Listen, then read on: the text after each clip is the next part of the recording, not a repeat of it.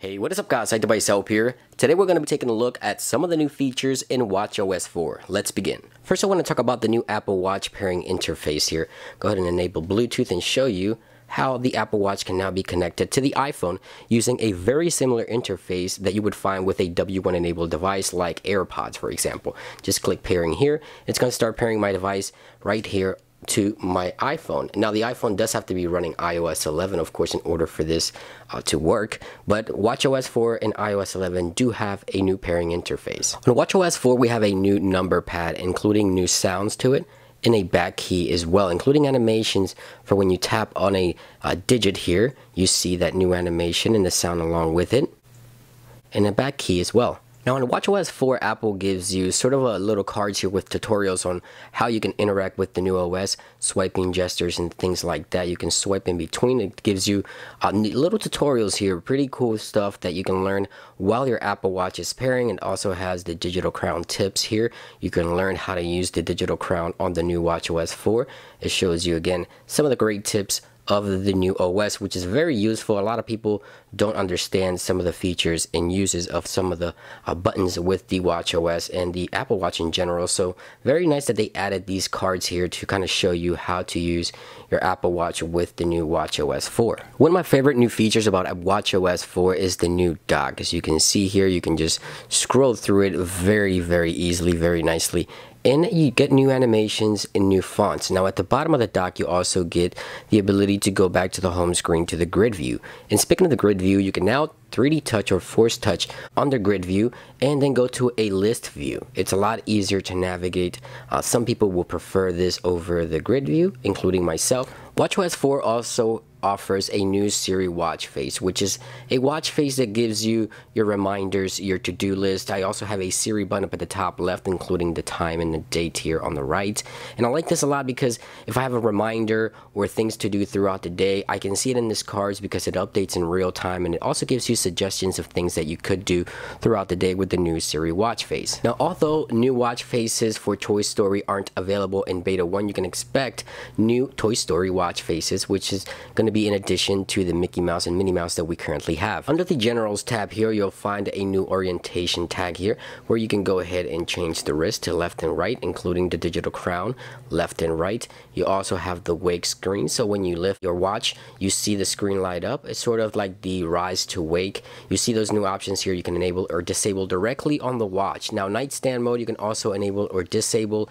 You also have some location services right here on the Apple Watch itself. Now, all these options, or some of these options, were available through the Watch app on your iPhone, but now some of these options are being made available directly on the Watch user interface. Now, inside of the phone application on your Apple Watch, you'll notice a slightly different interface, bolder text, and of course a new keypad option, which wasn't available before. When you start to dial, you see that the interface is slightly different than what it was before, and of course you have access to your keypad, your microphone, and then the volume from right there once the call has been answered. So pretty cool new interface here for the watch or the phone application in the Apple Watch. Now, if you watch my iOS 11 coverage, you might have noticed that I talked about a repeat option for the timer. Same thing applies here for the Apple Watch. Once it's done, you can repeat the timer over and over. That option was not available before. You can set the custom timers, and the new option to repeat is very handy. Now, if you haven't noticed as of yet, the news application has now made available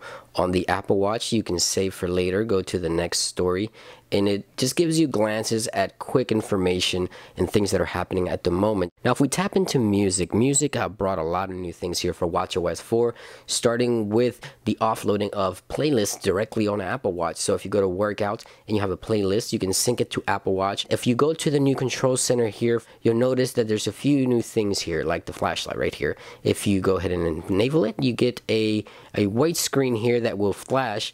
And let's say you're running in the evenings or taking a walk, this is going to be very useful, so you're more visible. You have a second one which flashes a little more, and with the digital crown you can intensify that. The workouts tab is entirely new here. You have several different types of workout, and you can continue one single session through different types of workout. You can add workouts to a particular segment that you're doing here. You see the new user interface with animations and everything included very nicely. You get all your information on the main screen here. If you swipe to the right, you have have all your music controls and volumes for that new music application. If you swipe to the left, you have the ability to lock it and the only way you unlock it if you completely turn the digital crown, which is very useful so you don't accidentally end up a session without wanting to. You can pause it and add another session to the workout that you're doing now, and then just continue both in between.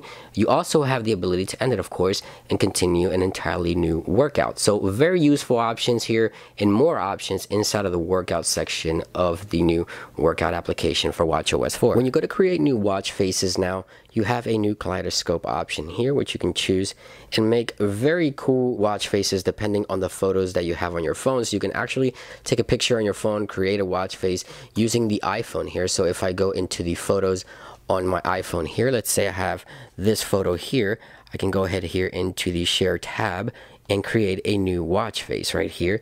And that's going to give me the option to create the new kaleidoscope right there. Really cool. And you can go ahead and change that. You have all your settings down here, and it's all going to be managed through the Photos application on the iPhone. But you do have that really cool option now available for WatchOS 4. I also wanted to share Messages because Messages now offers the peer-to-peer ability to send money using Siri, and the new Messages application user interface is relatively identical to what it was before, with all your options that you would expect.